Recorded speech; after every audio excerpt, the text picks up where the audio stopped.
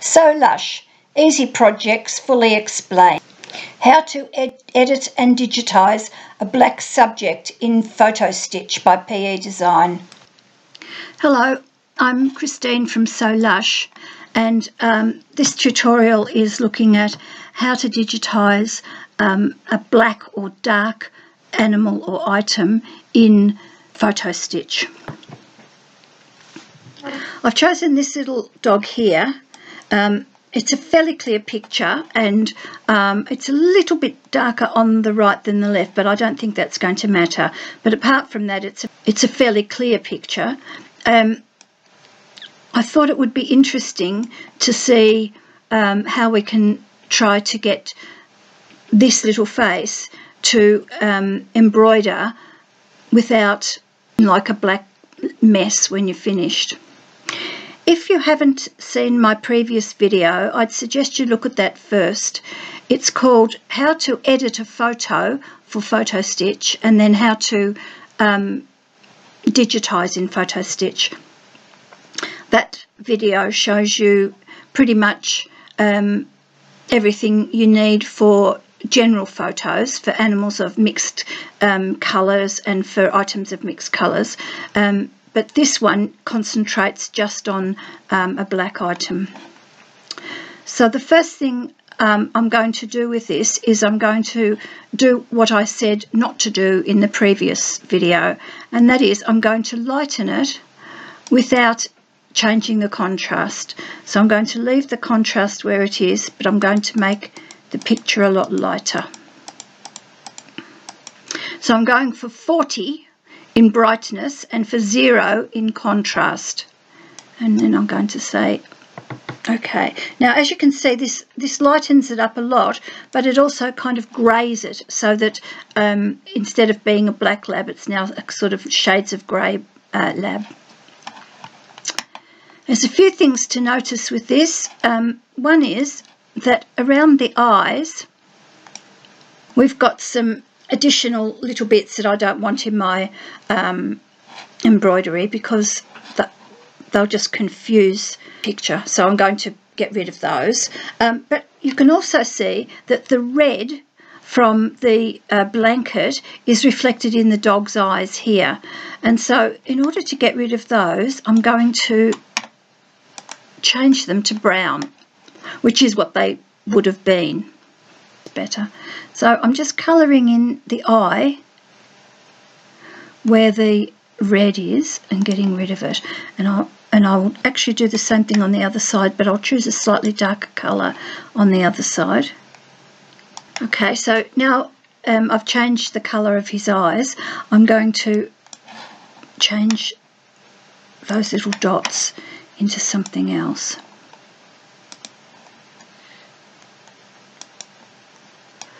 So just cover them over, and I'm going to do the same on the other side.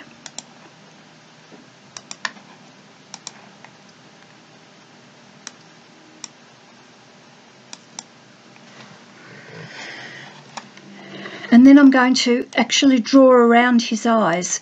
So for that I need black and the little paintbrush again, and just to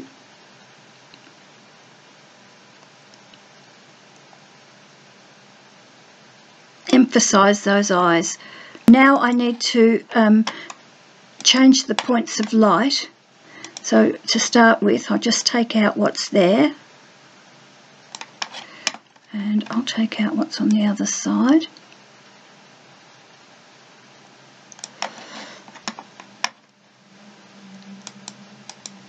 And I'll shrink it down a little bit, and now I'm going to put some white into his eyes.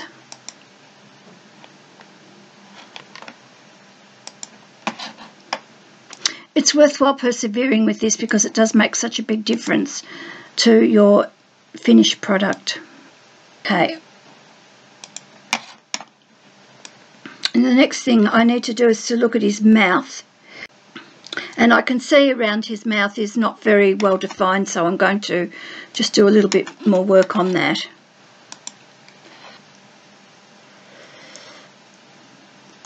and draw around the edges of his mouth. And I'll also just draw around his bottom lip like that.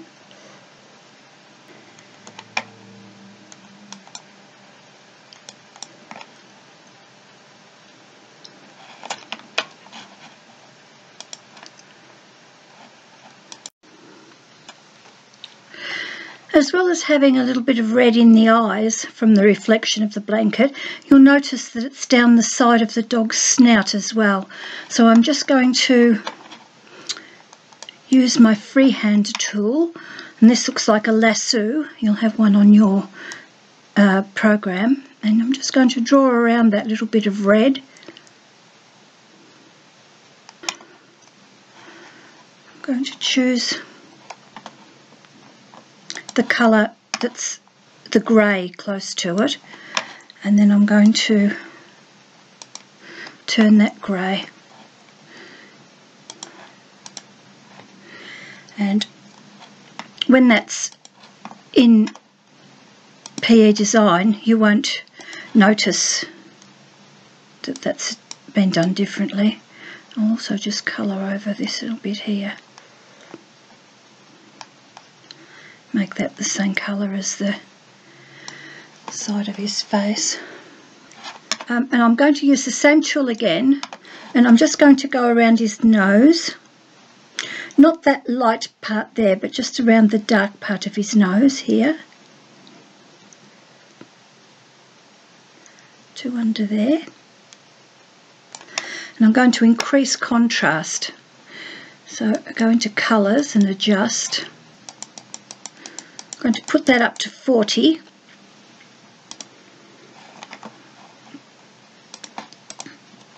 So detail in, but it just darkens up the nose. I've got to do now hand do the side of that nose.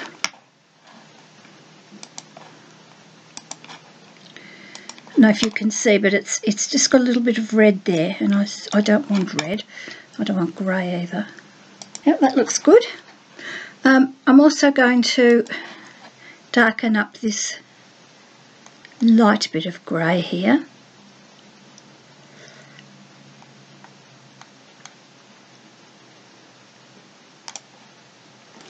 And I'm just going to do the same thing again. Colours, adjust, brightness and contrast. And this time I'm going to reduce contrast because it's such a light colour. I'm going to reduce contrast to 0, and I'm going to reduce brightness.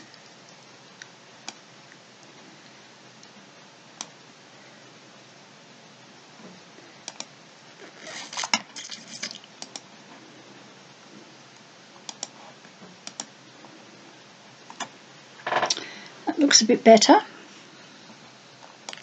Now I'll just take a studied look and make sure I've done everything I need to do at this stage. I think I have. It looks a bit of a caricature, but actually that's what you need for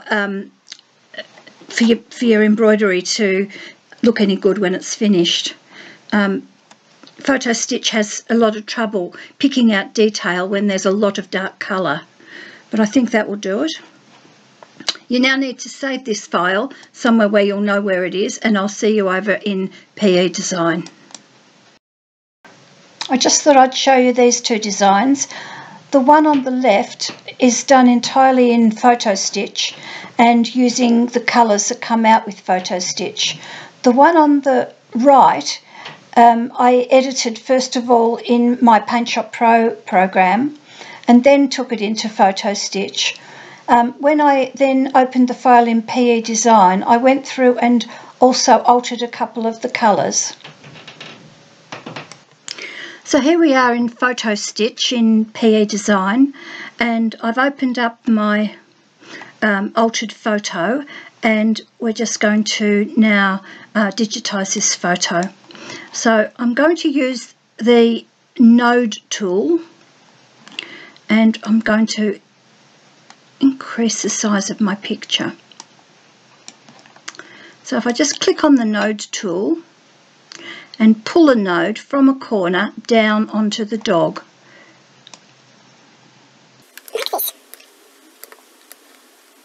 I'm going to do a head and shoulders of the dog, not his front feet. And now by increasing the amount of magnification, I can actually get a very close cut for cutting the dog out. Make sure that if you've got a black dog or cat or whatever it is on a coloured background like this one is, that you don't accidentally put any of the colour onto your animal. And the reason I say that is because when you get to the back page of this, you'll have a whole lot of rogue colours in your digitised picture.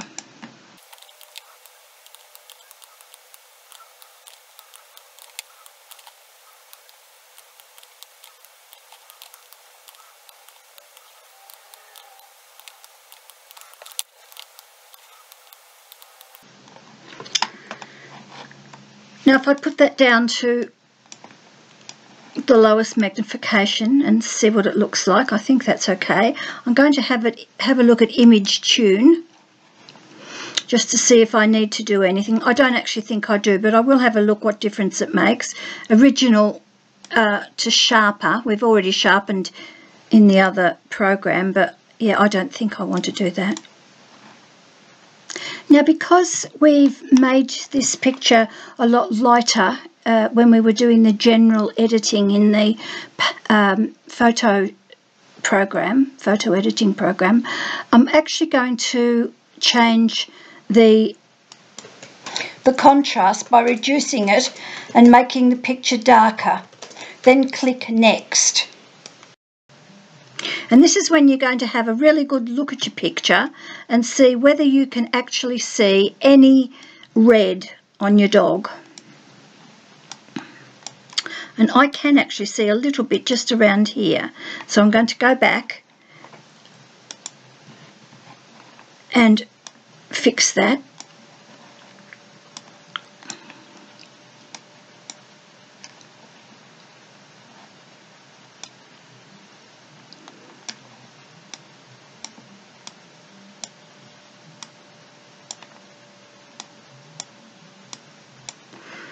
Yeah, I think that's probably done it.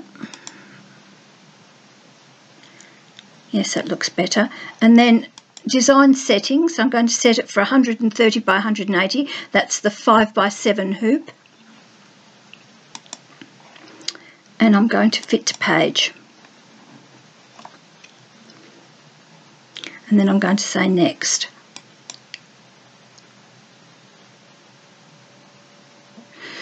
And this is what our dog looks like. You can see the value now of picking out some parts to make them a bit darker. I mean, it certainly helps with the eyes and around the mouth. We have got a few rogue colours in here, and we're going to go back in and fix those now.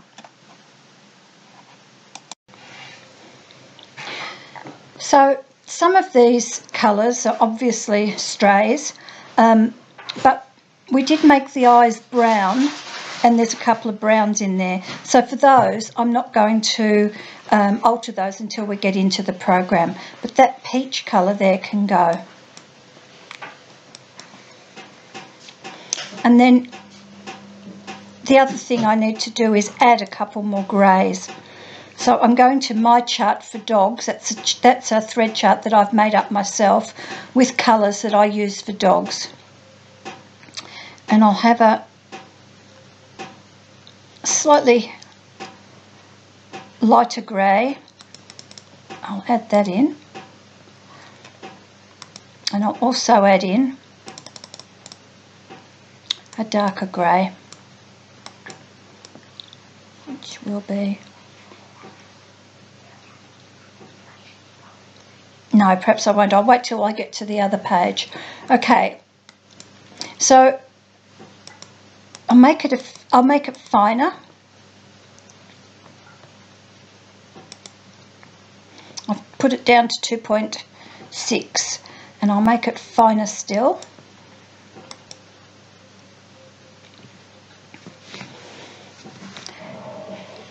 I'm not going to change brightness, I'm not going to change contrast. I'm ticking for sew page colour because we want the white in those eyes stitched, and I'm leaving the browns in. I can see that there's actually brown in the fur, but we'll change that when we get to the next page. So now I'm going to say finish. So now we're finished in photo stitch and we've come back out to PE design, and I'm fairly happy with this design, but there are some rogue colours that I still need to fix. That they're much easier to do out here when we know that some of those colours will be in the dog's eyes. So if I go through the greys until I come down to another colour that's not a grey, there's a bit of brown there which is obviously in the dog's eye, and then we come to a big lump of wild mulberry, and I can see this across the bridge of the nose and down here on the side of his snout, and I don't want it to be wild mulberry. So what I'm going to do is just go through my colours until I find a dark grey that I think will do, and I think just that grey there will make a difference. No, I think that might be a bit light. I'll go for a slightly darker grey. That charcoal grey looks a good, that's better. And then we come to 8, and that's almost black, and 10 is black, and 9 is tawny brown, but we don't want tawny brown because it's going to be in the body of the dog as well, so I'm just going to change that as well for a grey. Yeah, that's a dark nickel grey, and that's going to be okay. So as far as the colours go now, they're all blacks and greys, so I'm finished that. I can have a look at it in view and see what it'll look like in a realistic preview. Yeah. So now I'm going to sew this out, and then I'll come back and show you the results. Out of the black lab, I'm quite pleased with the way the mouth and the nose have turned out, and also the eyes. It certainly pays to do a bit of pre-editing. As far as the colour overall is concerned, I'd probably alter the palest of the greys for a slightly darker grey. I normally have to do at least 2 stitch outs for each design. I get a black design that I'm happy with, but normally with all my stitch outs I have to do at least 2 with a bit of editing in between. But I think you'll agree that the preparation for this